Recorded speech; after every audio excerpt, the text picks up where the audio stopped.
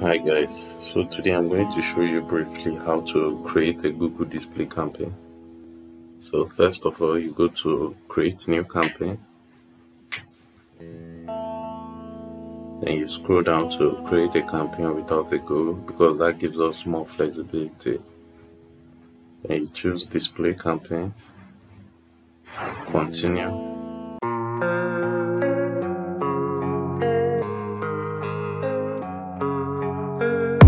And I don't really know what comes next. I'm just doing my best, even though I'm so stressed out. Everything just feels like a test that I fail, so depressed when I can't.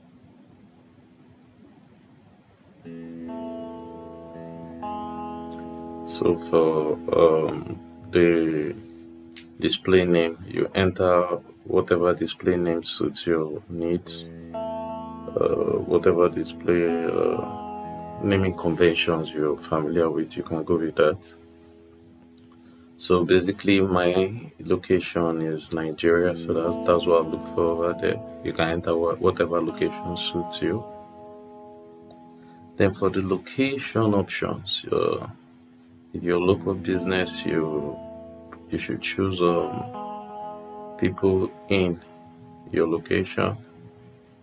For excluding, you can go with what Google chooses for you. So you go to the next stage also. After that, you enter your daily budget. So when I run campaigns, I actually go for manual CPC because for when beginning a campaign, that gives you more flexibility. You're more in control. You can set how much you're going to spend. But any other automated bidding processes, Google decides everything for you. And I like to be in control, so I'm going to go for manual CPC. I don't need to increase conversions because this is a new campaign. You can actually increase conversions over time when you already have data on the campaign. So that's fine. Go to next. So now you, before setting up a Google display campaign, you must make sure you already prepared your images.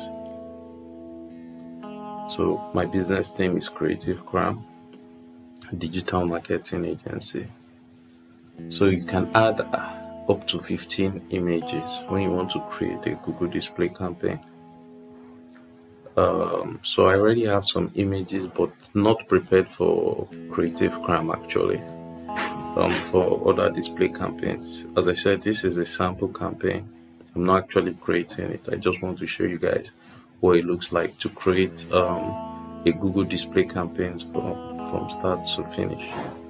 So after my images are loaded, I'll choose 15. So once you're able to pick those images before preparing your campaign, you'll be able to plan properly how to run these ads to become as successful as it can be for your business.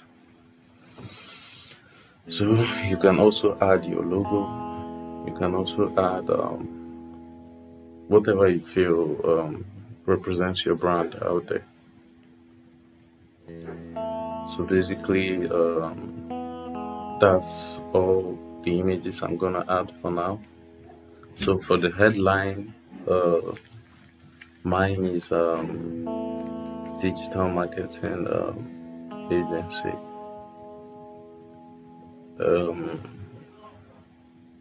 So for the you can add up to 5 headlines. You can add as many what's called descriptions and long tail headlines you want to add also.